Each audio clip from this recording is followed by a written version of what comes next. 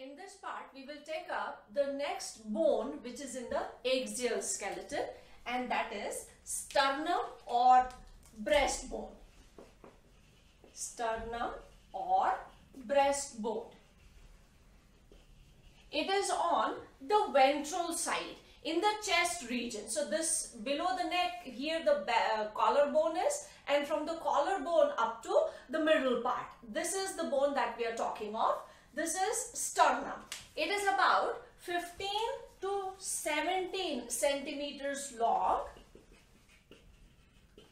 and it also provides the attachment for some ribs. All ribs are not attached to sternum, that we will see when we come to rib cage, but there are some ribs which are attached to sternum. Now when we were talking about the thoracic vertebrae, we said our ribs are attached on the posterior side to the backbone and anteriorly to this breastbone or sternum. We are talking only about the first 7 one.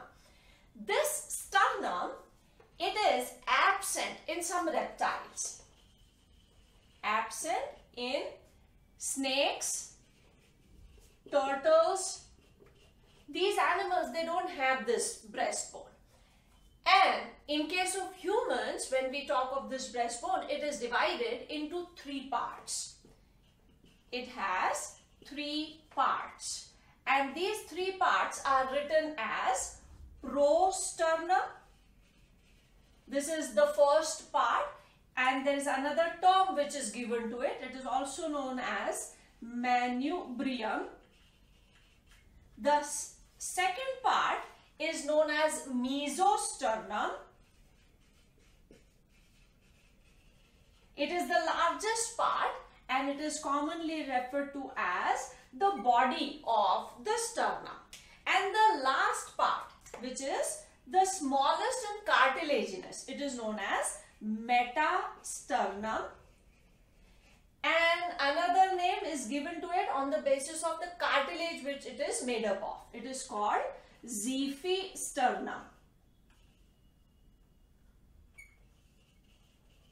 Because it is made up of a cartilage which is called xiphoid cartilage.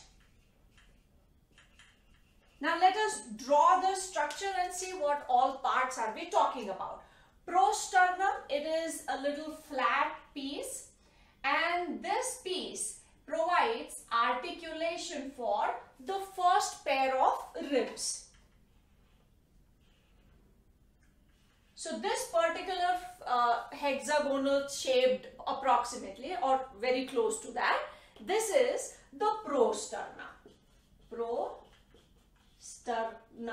And this facet which we see here, this is the place to which the first pair of rib will get attached. Below this is present the body part, the mesosternum, and as we said, this is the largest part. So this mesosternum, which makes the body, here also maximum ribs are attached. So here we see these articulating facets where the ribs get attached. And it provides attachment for, we will write down the number of the ribs to which are attached here. Let me put, this is for the second pair of rib, the third, the fourth, the fifth,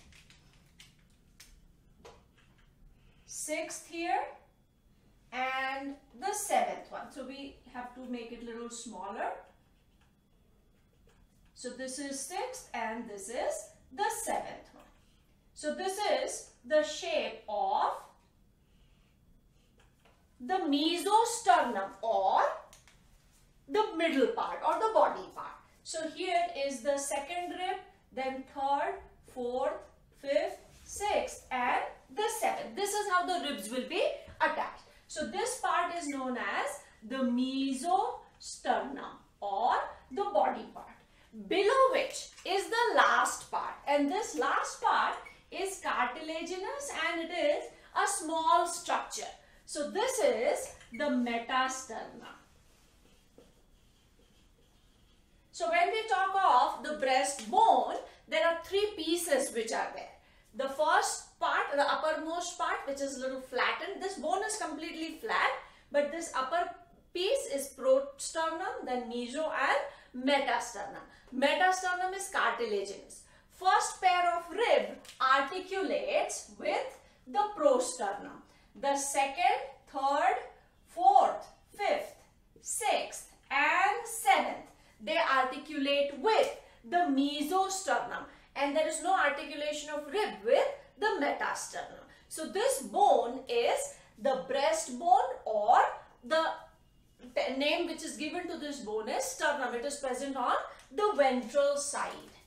So here we will write on ventral side. And the function, it provides articulation for the ribs. Articulation for ribs. And how many ribs are directly attached to sternum? That is 1 to 7. First 7. And we will see how the other ribs are attached to either sternum or other ribs, directly or indirectly. That we will take up when we come to the rib cage. So this is our bone of axial skeleton, that is sternum. In the next part, we will take up the rib cage.